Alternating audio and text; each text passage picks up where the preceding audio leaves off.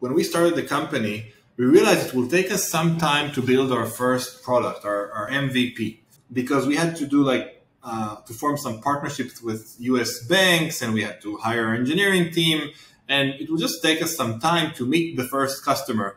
And we tried to find shortcuts to better understand B2B payments and vendor payments specifically.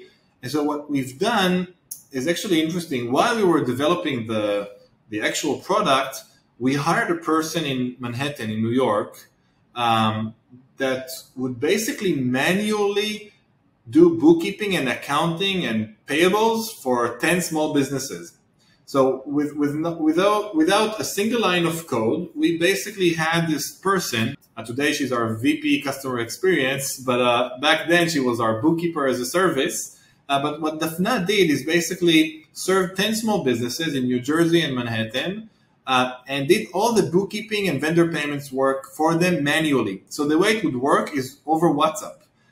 The business owner would send us their invoice over WhatsApp, tell us when to pay, how to pay. Dafna would actually mail the paper check for the small business, update their accounting software for them, send them reports, but it was all manual. She had to get access to the bank account and accounting software in advance. And so we found 10 businesses that were crazy enough to give us this access, but everything was done through WhatsApp.